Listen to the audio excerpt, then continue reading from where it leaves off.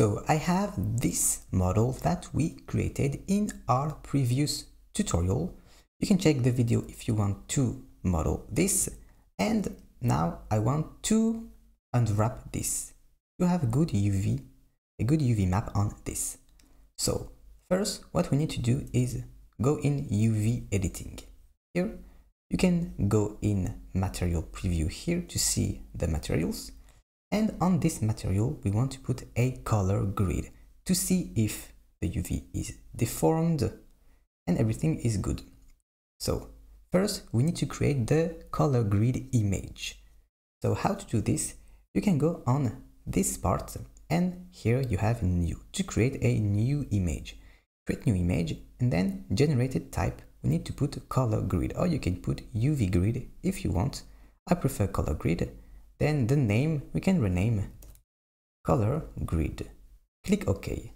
Now you see we have the color grid image here. And this, we only created an image in our blend file. So now we need to put this image on our object, on the materials. So click on this, go in material properties. Also you can do tab to go back in object mode. In the material properties, create a new material here, and we want to have the image in the base color. So here in the base color, you see you can change the color. We can click in on the little dot here and choose image texture, and we want to put our color grid image.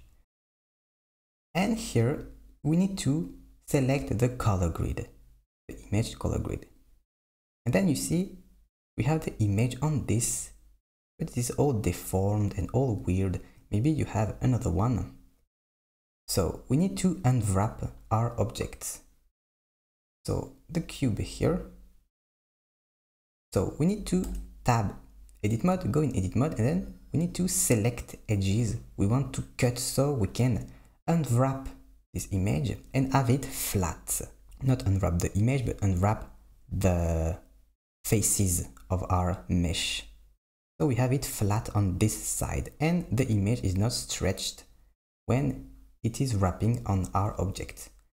So what you can do, go in edit mode and then you can select the sharp edges. Select sharp edges here, and you see it selected all of these.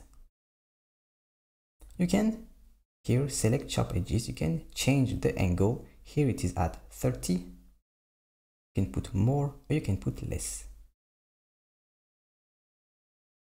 I'm going to put maybe like this. So I have this selected and not this here.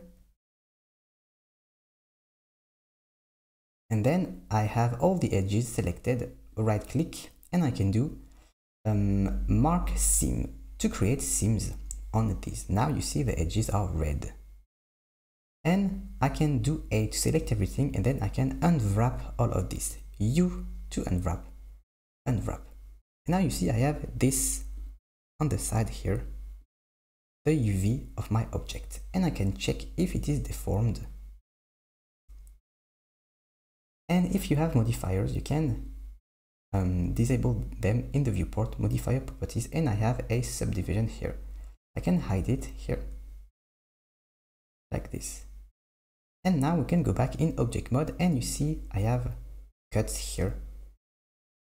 So if your render is like this and you don't want this cut, we need to deselect these.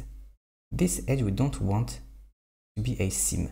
So Alt click, I have this selected, right click, and then clear seam. Can clear this, and we need to think about how this part is going to unwrap. So you can A select everything, U unwrap again. Now this part is better if I put back the subdivision. This is not deformed. And I can do the same where there are cuts, little weird cuts, for example, this or this. So I can select these, only this part.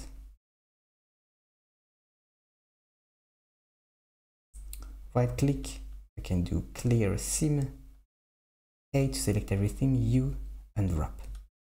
Now it's like this. I don't have a cut here. I can also do this here. You see, all of the faces are cut here, and it is a little weird here, little deformed. So I can get this one and have only one seam for this because it is a cylinder, so we only want one cut, then it can unwrap, so we don't need all of this. So Alt click, Shift Alt click. So we only want this one. So if your render is, for example, like this, and we see this part, you want the cut on the other side here.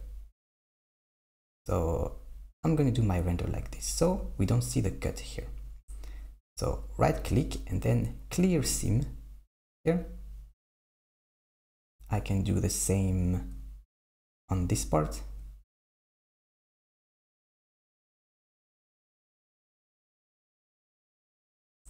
I only have one. Right click, clear seam,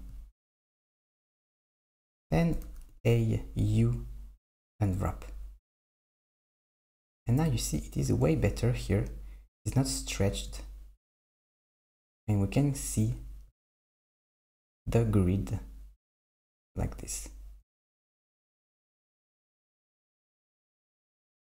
And now the UV look like this, and you can put now textures, image textures, and they are not going to be deformed.